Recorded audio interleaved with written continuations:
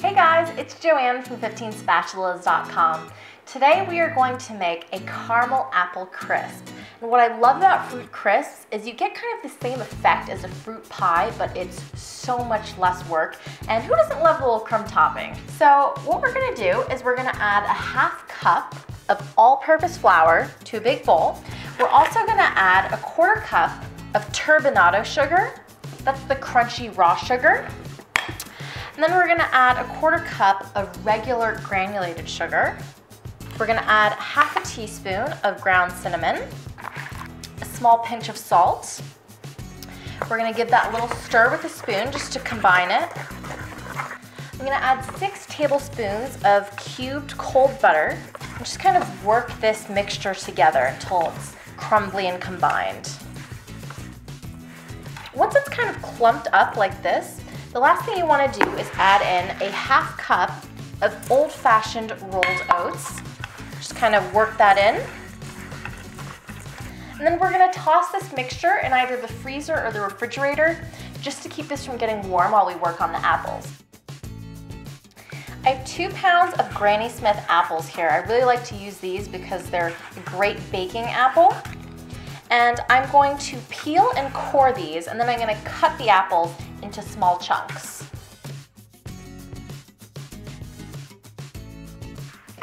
Got my apples all cut up into chunks. So now we're going to add a little bit of sugar to this. I'm actually going to add 3 tablespoons of homemade caramel sauce. But if you don't have caramel, you could also do 3 tablespoons of brown sugar as well. This is the caramel that we made last week. I'm also going to add a teaspoon of ground cinnamon, a little pinch of salt, and a tablespoon of freshly squeezed lemon juice. And then we're going to stir this all around to combine. Once the apples have been nicely tossed, you're going to dump it into an 8x8 baking dish. And then you're going to take your crumb topping and you're just going to sprinkle it all over the top. All right, so this is going to go into a 350-degree oven for about 1 hour until the top is golden brown and the apples are bubbling. My apple crisp is done. It's golden brown and beautiful. So I usually just take a spoon and put a little scoop in a bowl, and then you have to add a scoop of vanilla ice cream on top. And then if you're gonna go all the way, you also have to do a little drizzle of our homemade caramel sauce. This is indulgent. Let's go in for a taste.